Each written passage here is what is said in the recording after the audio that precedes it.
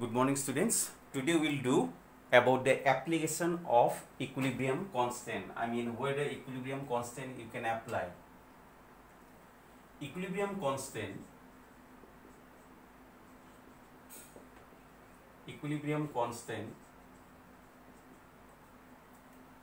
can be used for predicting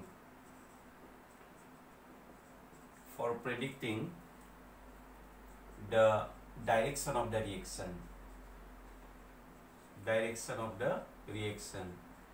Whether the reaction will follow forward direction or it will follow backward direction, you can find out this from the equilibrium constant Kc.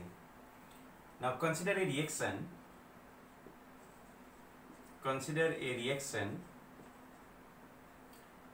A of A plus B of B, it gives X of X plus Y of Y. Suppose this is your reaction and the reaction is reversible. Here capital AB are the reactant, capital XY are the product, small a, small b coefficient of reactant, small x, small y coefficient of product. Now, if the reaction is at equilibrium, then you can write the equilibrium constant for this reaction. But if the reaction do not gain the equilibrium state, at any stage other than equilibrium, then you can express the equilibrium constant. Instead of equilibrium constant, you can express it by reaction quotient, which is called QC. At any stage other than equilibrium,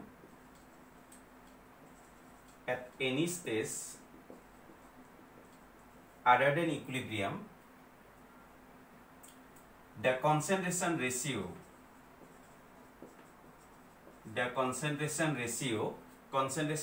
means multiplication of the concentration of product divided by multiplication of the concentration of reactant, that is called concentration ratio, is called reaction quotient.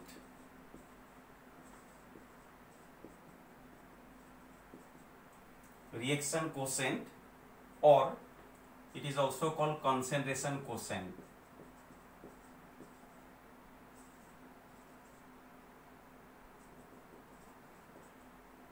And it is represented by the symbol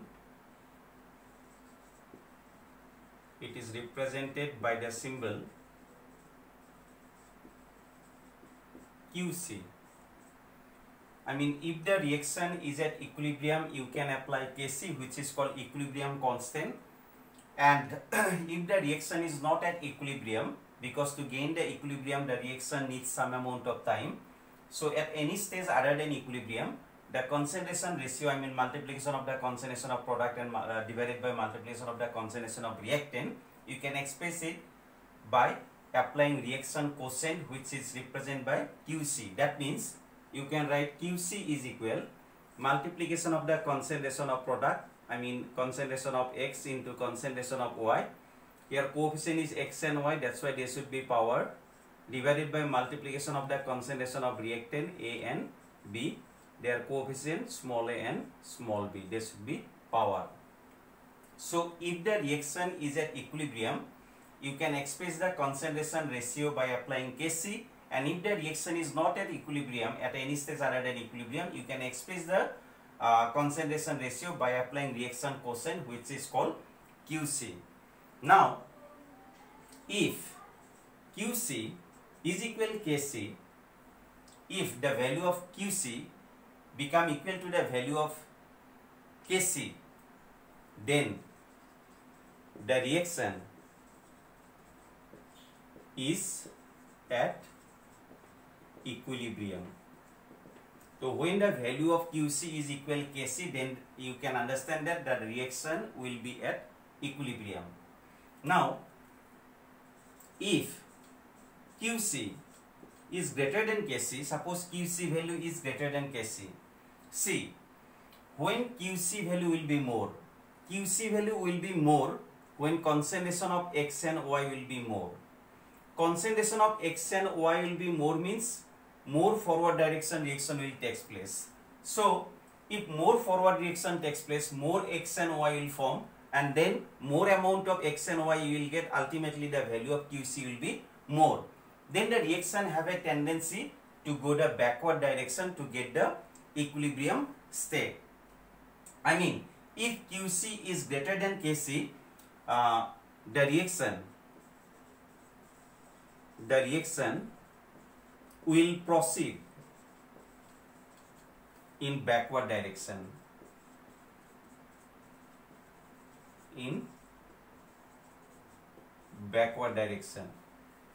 Because QC value will be more when concentration of X and Y will be more, and when concentration of X and Y will be more when more forward reaction takes place, and when concentration of X and Y will be more, then the reaction have the tendency to do the backward direction. That is why when you get the value of QC greater than KC, that means the reaction is proceeding backward direction. Like this way you can find out the direction of the reaction, in which direction the reaction is proceed.